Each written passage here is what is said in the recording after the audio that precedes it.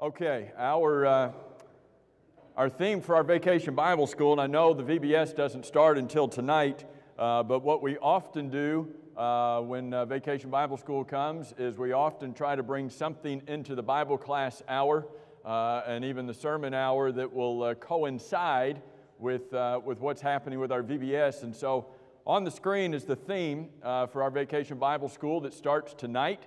And we do encourage all of you to plan to be here for that. There are classes for everybody, from the little ones all the way up to the not so little ones. How do you say that?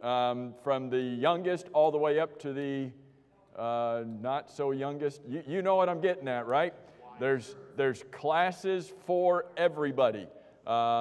If you are alive, if you are breathing, if you still have blood running through you, you have a class here tonight. And Monday night and Tuesday night and Wednesday night. So we hope that you'll plan to be a part of that. And the theme for our VBS this year is Operation Creation. And the bulk of the material is something that is being produced by Apologetics Press a few years ago, maybe 3-4 years ago. Apologetics Press hired a man by the name of Jeremy Pate, who had been a preacher, had been doing youth work, and AP hired Jeremy Pate to come on, and to one of his primary responsibilities is writing their Vacation Bible School curriculum. And if you have had a chance to look at their curriculum, you would understand that that is a full-time job. He has written this curriculum from the very youngest of ages all the way up through the adult classes. And he's not just compiled, and when I say he's written it, the stuff for the adult class, he's compiled from Jeff Miller's material, and a lot of the others for the teenagers, he's compiled from Eric Lyons and Kyle Butt's material, but he's compiled this material, he's brought it in, and then he has illustrated all of the illustrations that you see that are a part of the Vacation Bible School. A lot of them he did. He is not just a good writer and a good Bible student, but he's a tremendous artist. And so he wrote a lot of that. He put together all of their PowerPoints. And so all of the PowerPoints that we're going to be using today and as part of the adult class are just straight from AP because they've done a great job of putting them together. So anyway, that's our theme. That's our focus for the VBS. We're going to have 4 nights of VBS, Sunday, Monday, Tuesday, Wednesday. Their Vacation Bible School material comes with 5 lessons, so I grabbed their 5th lesson, which we technically would not be getting to in our VBS, and I pulled that in to be a part of our class this morning. And my guess is we're not even going to finish this lesson this morning because there's so much material in it. But they don't. The lessons don't have to particularly go in order. And so, class this morning is on human evolution. Have you ever heard about that? You ever heard of the idea that humans have evolved? Now, some of us maybe haven't evolved as much as some of the rest of us have, but that's not the kind of evolution that is under discussion. When you talk about evolution, you need to see a difference between macro evolution and micro evolution. Is there a difference in that? Macro evolution is their idea that humans have evolved from that single cell amoeba over time, and there have been major evolutions that have taken place. Microevolution is just small changes that take place. Do you look like your parents? Do you have any similarities to your parents? But are you your parent? I know you might be. What was that song? My grandpa, I might be my own grandpa. Whatever that song was, I can't even think of the words now. But you're not your parent. There's some slight differences. And Dana Barnhouse used to sing it in our New Year's Eve thing. I'm my own grandpa, right? Is that the song? All right. Now you all get that song in your head. If you don't know it, you can go look it up on YouTube today, and your life will be complete. You might have some similarities to your parents, but you're also going to have some slight differences too. And that's just because there is a micro change that takes place over time from generation to generation, not because we're becoming something other than human, but because we are humans. But there are slight variations that take place. But evolutionists, specifically Darwinian evolutionists, want us to believe that we have evolved from a single cell organism all the way into this complex human being that we are today. If you don't hear anything else today, and I might say that more than once, but if you don't hear anything else today, the concept that man has evolved from a single cell organism into the complex human being that they are today, do you know how much evidence exists for that? If you could just like quantify and put into a number, here's how much evidence exists for that. Do you know how much evidence exists for that? None. Let that sink in for a minute. Now, what's taught in school? Is this taught in school? Is this permeating throughout our society as the norm, as the expected thing, as just the understood origin of mankind? And yet the evidence is not there. It does not exist. So that's what we're going to look at this morning. Does the evidence that is out there support human evolution? Well, I guess I've already told you the answer, so maybe you're going to check out at this point, right? Because I've already told you that there is no evidence to support it. What are some of the pieces of evidence that have been used over time to support this? Here's the fossil record, at least a depiction of the fossil record. And the way this chart reads is from, you recognize that, right?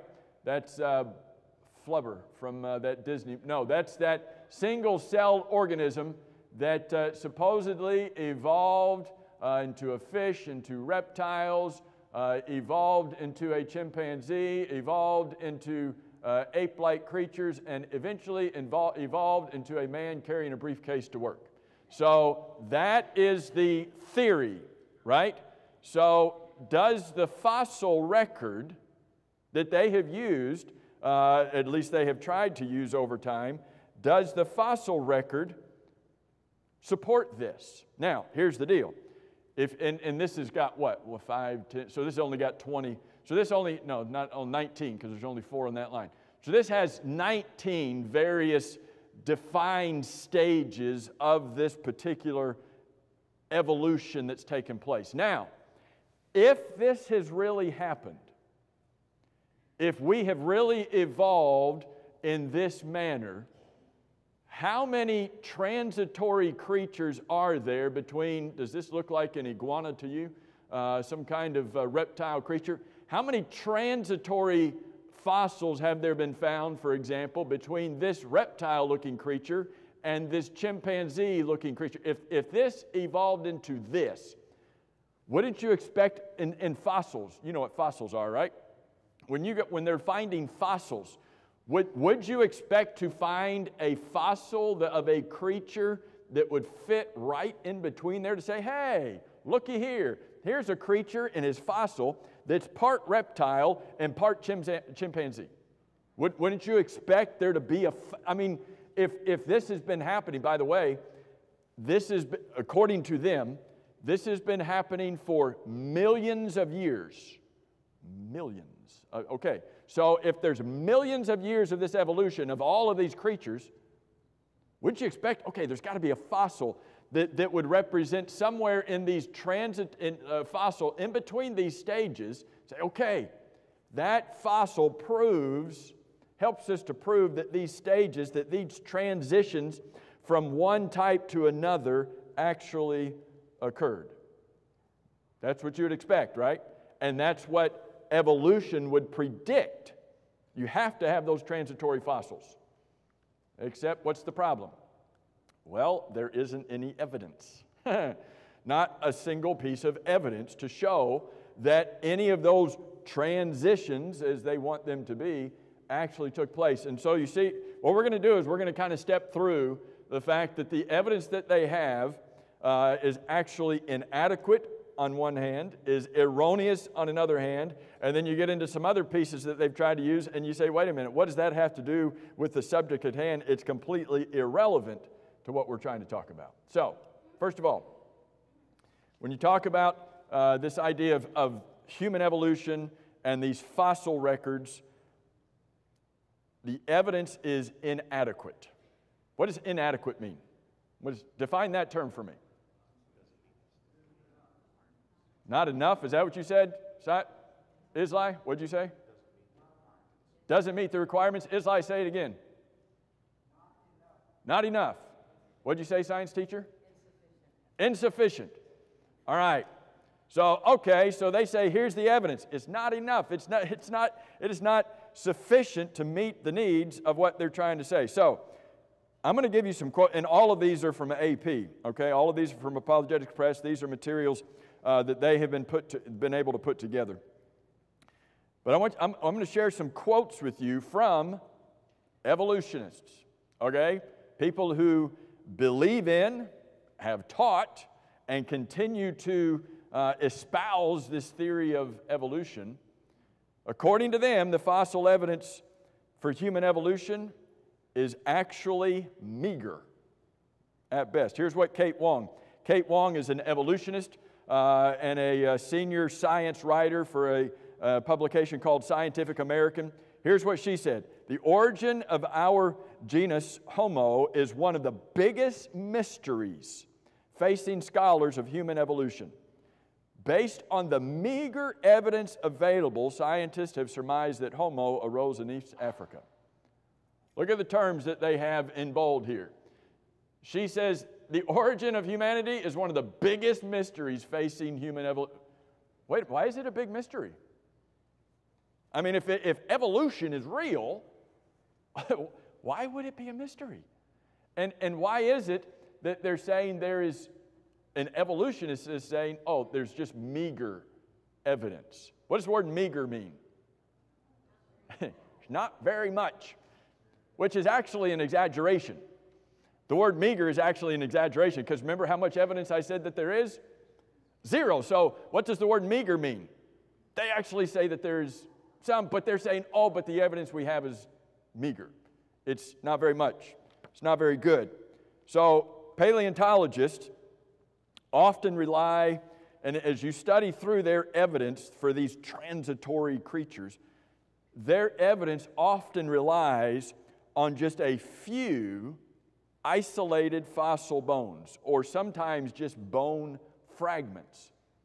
And so supposedly from these isolated bones or bone fragments, they have created, let me back up to this, just from a few isolated bones or bone fragments, they have created this. And they say this is real. And I'm going to show you some of the evidence that they have pulled together. So this Kate Wong, she went on to say, for decades, paleoanthropologists have combed remote corners of Africa, because they think that's where humanity arose, on hand and knee. They've combed it on hand and knee for fossils of Homo's earliest representatives. Their efforts have brought only modest gains. What have they found? A jawbone here, a handful of teeth there.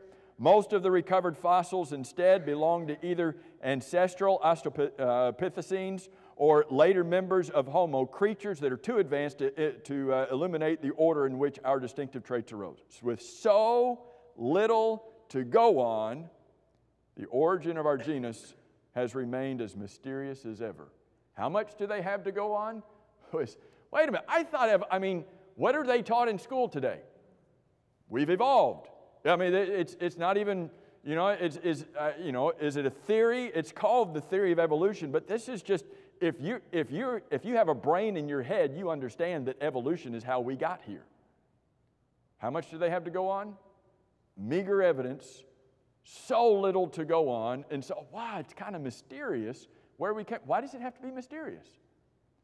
If we're so certain that this is where we came from, why does it have to be mysterious? Mariette, I don't know how to say the last name, so I'll just say it in David English. DeChristina is the editor of Scientific American. She also admitted that pieces of our ancient forebears generally are hard to come by. Scientists working to interpret our evolution often have had to make do with studying a fossil toe bone or a jaw there. A jawbone here or a jaw there. Boy, that's great, right? So you've come up with your whole theory based upon a toe bone. That sounds like really sufficient evidence. What are we talking about? Inadequate evidence. So in New Scientist magazine, New Scientist describes the available fossil evidence for humans, and here's what they've said. The available evidence is you got part of a face here or a jawbone fragment there. Supposed human evolution fossils generally amount to just a few fragments rather than complete skeletons. This is a publication that is put out by people that believe in evolution. But what are they saying? Oh, we only have a few fragments. And I'm going to show you what some of those fragments are and let you even see how those can be understood. Another scientist by the name of Lyle Watson indicated that even after over a century of searching for Homo fossils, here's what Lyle Watson said. The fossils that decorate our family tree, think about this, our family tree. Do you have a family tree? Anybody got a family tree at home? You got a family. Sometimes you got family trees like in the cover of your Bible. You ever bought a Bible? It's got like a family tree, and you can say, okay, here's my mama, here's my grandparents, here's my great grandparents. Here's what they've done. They've created a family tree.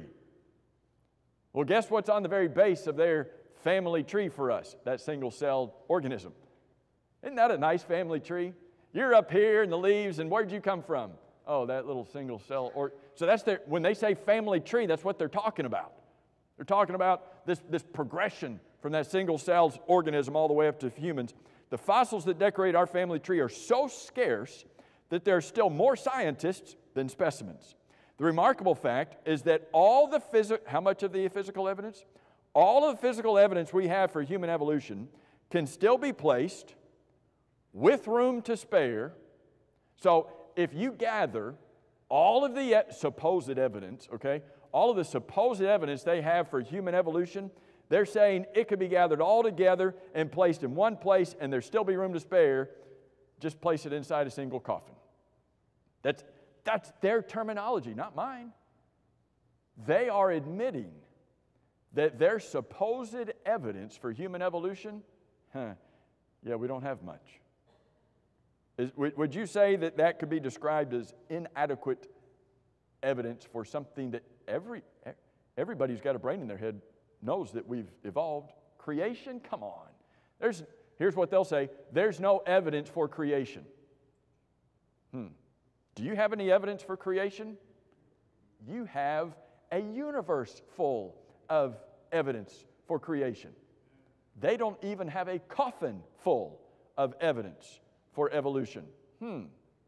I wonder which one of these I ought to put my faith in, that I ought to put my trust in. Where's the evidence? So there's an evolutionary paleoanthropologist. Can you spell that? Paleoanthropologist, who is a paleontologist who studies ancient human fossils. Apparently that's what a paleoanthropologist is. Anyway, his name is Lee Berger. He's from a university in South Africa, and I'm not going to try to pronounce the name of the university in South Africa. But he has become famous over the past decade for some notable fossil discoveries. But he even admitted that there's a lack of human evolutionary evidence in the fossil record. So here's what he said. Now think about this. If you put your faith in something where there's no evidence, what kind of faith is that? You put your faith in something where there's no evidence. That's a blind faith. What do they say about creationists? Oh, that's a blind faith. No. I've got a universe full of evidence. They don't have any evidence, so where's their faith? Well, they've got a blind faith. But their blind faith is not shaken by their lack of evidence. Think about that. They've got blind faith, but it's not shaken by their lack of evidence. And so Lee Berger said, we really need a better record, and it's out there. He's an evolutionist. He believes in Darwinian evolution. He believes that we were not created, but that we have evolved from a single-cell organism. And so he says, we just need a better record. Hang on a second. How long have they been searching for this? Remember what the one quote said? They have been scouring on hands and knees in East Africa trying to find evidence. Well, what's he saying? It's out there. It's somewhere. We'll find it. We'll find it one day. So, evidence for human evolution. First category, it's inadequate. And even the evolutionists admit. Think about that. Even the evolutionists admit, yeah, the evidence we have, it really isn't adequate. So let me ask you a question.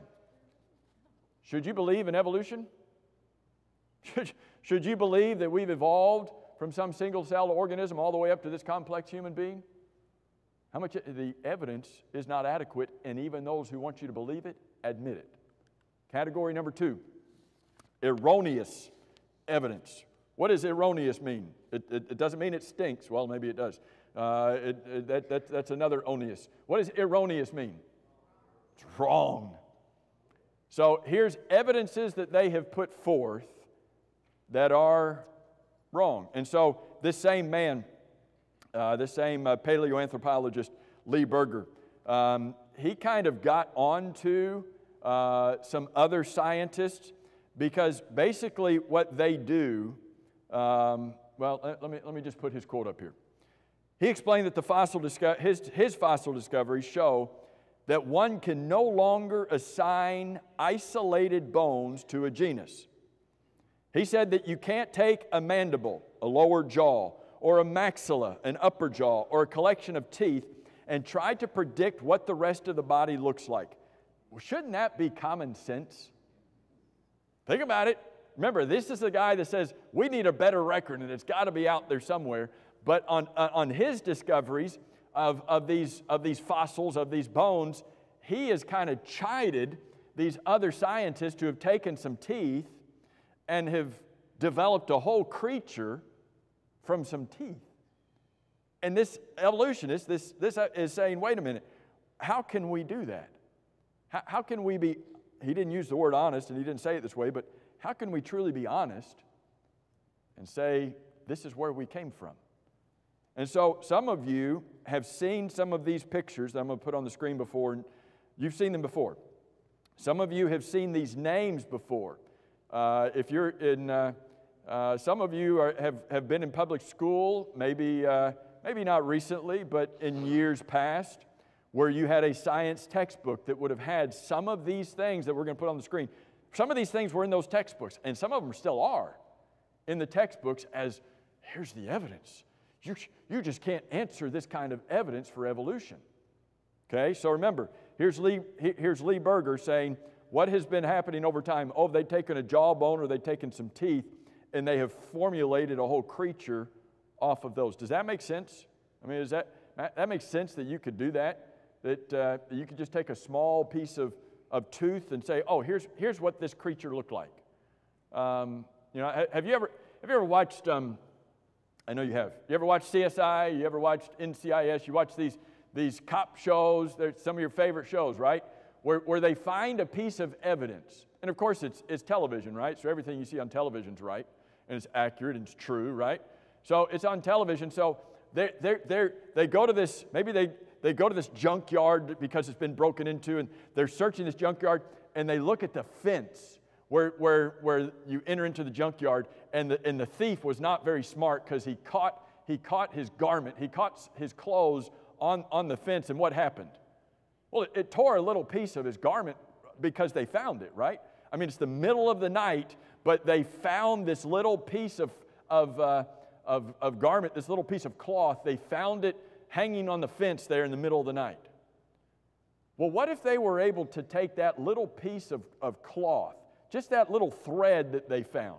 Maybe it's just a little thread that they found. Oh, look at this little red thread, and oh, this is going to be our biggest break in the case because we found this little red thread. What if they were able to take that little red thread and tell you what garment it came from, what size garment, small, medium, large, extra large, where it was sold, who was wearing it? What if they could tell you all that information from that little thread? Well, if it's on TV, you know it's true. If you saw it on TV, you know, hey, these CSI people are really smart. You think you could take that little thread and figure out everything about the garment that it came from? I know you can find out some things, but you're going to tell me what size that garment was and who was wearing it and what time it fell off. And we believe in some of that because we've seen it on TV, but I want you to look at some of this. Java Man. Doesn't that sound like a cool name? Java Man. You want to see some of their blunders and hoaxes in evolution? Java Man is a supposed human ancestor that was later found out to be erroneously based on the skull cap of an ape and fossilized teeth and a thigh bone of a human. So in science textbooks, Java Man used to be there. And Java Man was evidence for evolution. But then they started to research Java Man and found out, oh, wait, no, we're actually just dealing with part of the skull of an ape and some teeth from a human. This really isn't evidence. And they've come back and they have redacted that and said, no, that's really not evolution.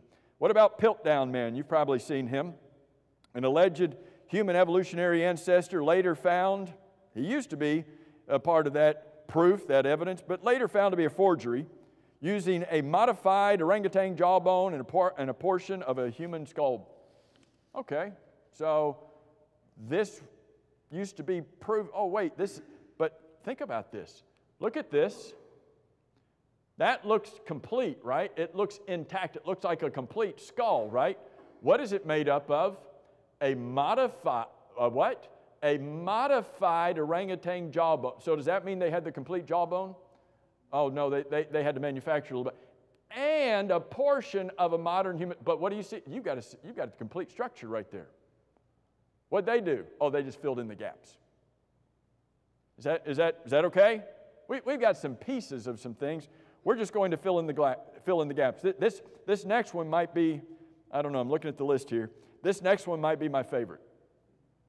You ever heard of Nebraska Man? You've heard of Florida Man, right? I mean, Florida Man's all over the news, right? Florida Man this and Florida Man that. You ever heard of Nebraska Man? Here's Nebraska Man. Nebraska Man is an alleged human ancestor. Do you see his picture? He looks real, right? Look at his picture. Don't look at the words. Look at his picture. Have you ever seen that picture before? You ever seen that picture before? You've probably seen it somewhere. Textbook, museum. Here's Nebraska Man. We know what he looked like. You know what that picture is based upon? Based upon a single tooth that was later found to actually be from a wild pig. But that's their proof. That's what they have convinced children. Evolution is true. Look at this picture of Nebraska Man. Where did he come from? Oh, we found a tooth. We found a tooth, and so we created a whole creature out of a tooth. What if somebody found one of your teeth? That'd be scary, wouldn't it? What if somebody found one of you? Do you think they could tell what you looked like based upon your tooth? Think they could tell? You think they could tell if you had facial hair based upon your tooth? Do you think they could tell whether you had hair or not based upon your tooth? They took a tooth and they said, oh, no, this is from an upright creature walking on 2 feet. No, it was actually from a creature that walks on 4 feet. Should we believe everything that we're told? Should we believe every picture that we see? Allison? Is that camels? Yes, that would be camels. Don't get the idea that Nebraska is just limited in geography, but yes, those would appear. Allison, I actually don't know. Okay, those would appear to be camels, but this also appears to be Nebraska Man. So I don't know if I can speak with authority about what those actually are. But think about the evidence. We're supposed to believe that from a tooth that was actually from a pig. What about Flipper Man? You ever heard of Flipper Man? Another alleged human evolution ancestor that was based on later it was acknowledged that it was based on a rib from a dolphin. Not really what they were looking for, and so they had to admit, no, this is from a dolphin. What about Orsi Man? An alleged ancestor based on a skull cap, later to be found actually, no, this is from a donkey. Not what we were thinking it was going to be. Here's one of my favorite, Java Man 2. I don't know if this is like a sequel, like Iron Man and Iron Man 2. So, but anyway, there's Java Man 2. So after Java Man, remember Java Man? After Java Man was discovered, right? Here's Java Man. You see him, right? So here's Java Man. After Java Man was discovered, we found Java Man. This is proof of evolution. But before before they realized, oh, no, wait a minute, we're just talking about pieces of evidence that don't fit together. So they found Java Man 2. They discovered Java Man Dos. And Java Man 2, a few years after Java Man find, but before the mistake was actually discovered, there was a professor, Heberlein of the Dutch Medical Service, that found what appeared to be a complete Java Man cranium in the same area that Java Man had been discovered. But again, the fossil was hailed as more evidence of this transitional creature. We've proven evolution.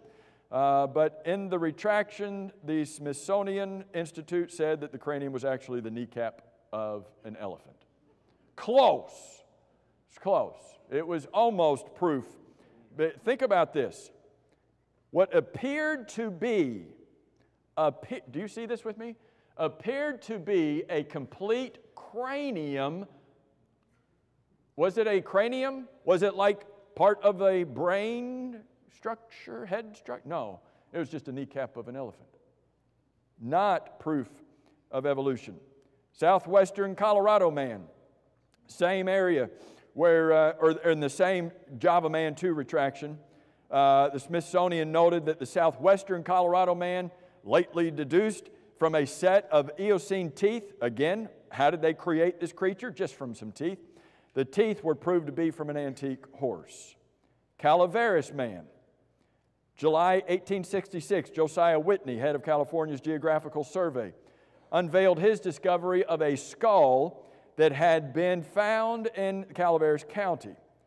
And he presented a paper on it. It was discovered in a mine shaft beneath volcanic deposits believed to be 1 million years old. Wow, this proves evolution. At the time, it made it, this is the oldest known human ancestor on the continent. Wow, we have found it. Eventually, once again, it was determined to be a hoax. Planted by local miners, carbon dating reveals it's approximately 1,000 years old. Close.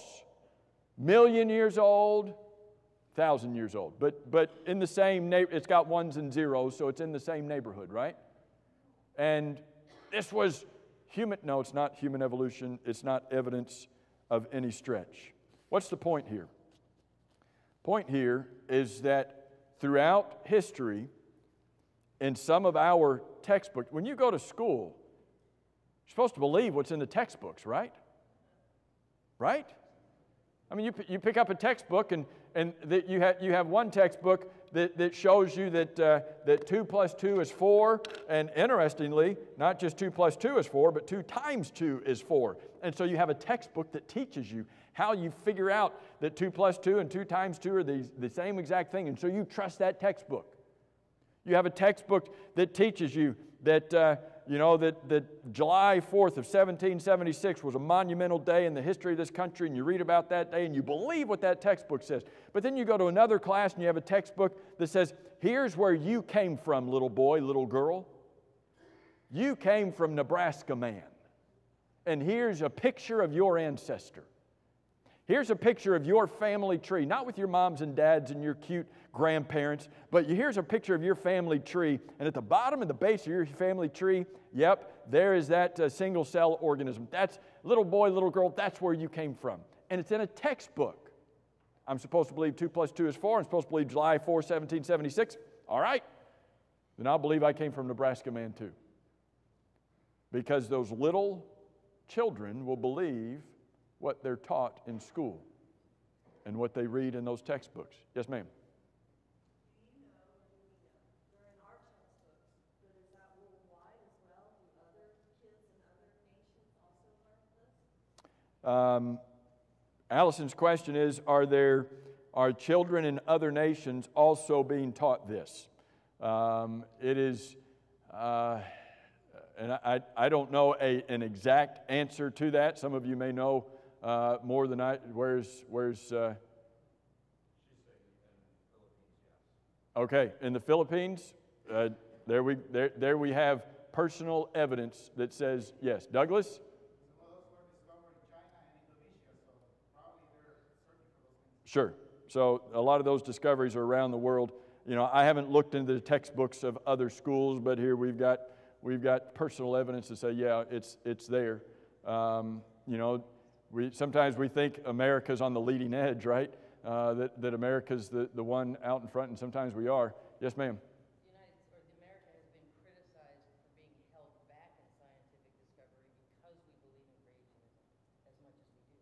Say that again. We have been criticized as a country for being held back in our scientific discoveries and stuff because we're being held back by what we believe religiously. Okay.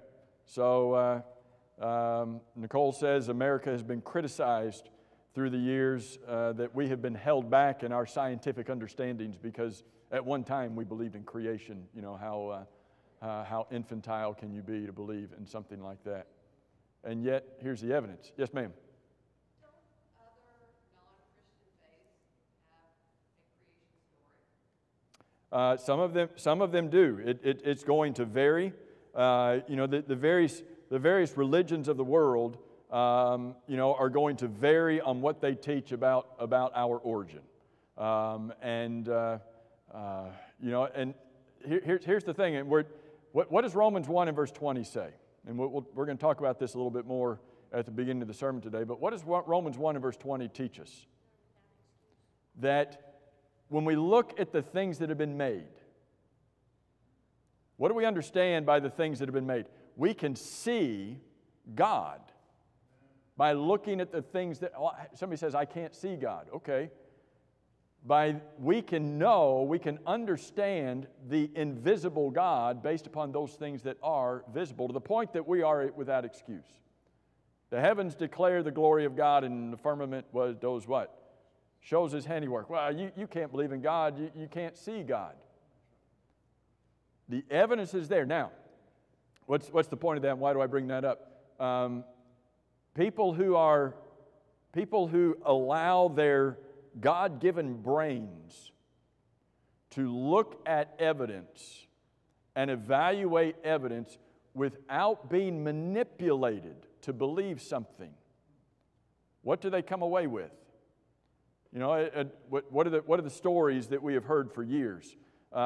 Is that, you know, in remote parts of the earth, when explorers came into remote parts of the earth and found individuals who had no concept of the Bible, didn't have the Bible, hadn't been taught about the Bible, what did they find in these communities, in these groups of people that were in remote places that had never heard about God? They believed and understood that they had evolved from a single-cell organism, and that they had these charts all over their walls that they had drawn into stone to say, look, we know this is where we came from. That's what they found in these remote parts of the earth, right? No. What had these people done? They had evaluated the evidence that was in front of them. They said, look, here's a tree. Look, here's stars in the sky. Look, here's the sun. Look, here's all of these spring, summer, and fall, winter, these seasons that we have. Look, here's all of this. Wait a minute, how did all of this come about? And they never believed that it came about by accident. Why is that? Well, because they're not educated, right? They're not educated. They're primitive people.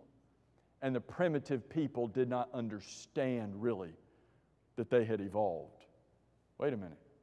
Why do I have to be educated to know where I came from?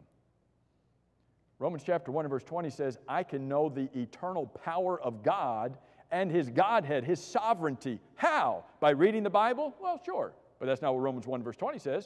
It says by looking at what's been created, I can know that. Gary? The problem is that mankind left God right from the beginning. And if they believed in God, then none of this would happen. True. And that is the problem. That when man turned from God at the beginning, now we are seeing that ripple effect, that domino effect, that man has gotten further and further away from God. I don't know that Bill Hatcher was the one who came up with this concept, but Bill Hatcher is the one I remember illustrating this. How many of you all remember the name of Bill Hatcher? All right, like 10 of us. Good. All right, so Bill Hatcher preached here back in the 70s. And how many of you all remember 36th Street? How many of you all remember the lowering pulpit down into the floor? That was like the coolest thing. All right, so on 36th Street, we had a stage much like this, and we had a monster-sized pulpit. I mean, that thing was huge, all right? And I'm not kidding. That thing was That thing was this wide and that deep, all right? I mean, the thing was huge. It was every prayer leader's dream. He could get up there and his knees be knocking, and you couldn't see his knee. You couldn't see anything back. All right, so anyway, way off topic, right? So, but that pulpit was built in such a way that you went over and you flipped a lever, and that whole pulpit went all the way down into the ground. It's pretty cool. Worked really good for weddings, right? So, you lower it all the way down to the ground, put that little cover over, and it's down in the floor. Why am I forgot why I was talking about the pulpit. But anyway, you could flip the switch, that pulpit would go down. It was every kid's. When that happened on Sundays, kids paid attention. All right, it was cool, partly because you could hear the motor running. But when Bill would lower that, he'd only put it about halfway down. Then he'd go back, and there was a chalkboard that was hidden, and he would pull that chalkboard out. And I might talk about this at homecoming, because one of my vivid memories of growing up. You know how they say that smell is a great is good for memory? That, when you smell certain things, like it brings back memories. And visually, you see things that brings back memories. Sounds are also that way. And I can still hear in my mind, and y'all are going to hear this probably again on homecoming if I remember to say it, I can still hear in my ears, in my mind, I would say tapping, the tapping of the chalk on the chalkboard, but it wasn't tapping. Because Bill Hatcher attacked. Vince, am I right? Bill Hatcher attacked. I mean, it wasn't just, we're going to, I mean, again, little kid memory, okay? Maybe it wasn't, but, boy, this is TMI. But I also, because my grandparents were the custodians of the building, we were also there to clean up the giblets of chalk that were all over the floor after he had attacked. And I'm not picking, I'm just saying it wasn't just tapping. Anyway, why are we talking about all of that? So anyway, when you think about what has transpired over time, and why did I even get talking about that? What were we talking about? What? Oh yeah, Bill Hatcher's illustration. All right, so, whoo! What do we got? I've got, oh, it's 9:45. Oh, well, class is over. All right, no. All right, finish with this. All right, so here's what he illustrated on that chalkboard when he's attacking it, okay? He drew a straight line across that chalkboard, as straight as he could make it. He drew a straight line, parallel, horizontal line, okay, across that chalkboard. And then he came over here on this side of the chalkboard, and he drew another line that was coming off of that straight line, but it was only slightly off. I mean, you got this horizontal line. He came over here and drew another line. It's just slight. I mean, if you're looking at that line over on this side of the board, you couldn't tell that it wasn't completely parallel and horizontal like the other one. You couldn't tell it because it was just barely off. But what happened as he went across the board? Those lines across the board but over here you couldn't tell. Over here it was so close you couldn't tell the difference. But the further and further away you got from that point of deviation, the further and further away those lines got from each other. What's the point? Point is, when man sinned in Genesis chapter 3, oh, come on, it's just eating a piece of fruit you're not supposed to eat. Little bit of deviation. And you take that over time and what has happened to mankind. Further and further and further away from God to the point that they would rather believe they found a little tooth and they would rather believe in Nebraska man that we have evolved rather than believing the plain evidence that's there. How did we get there? Because man turned away from God. Thank you all very much. We might finish this tonight because I didn't even get time to finish this today. We'll have our worship here in just a few minutes.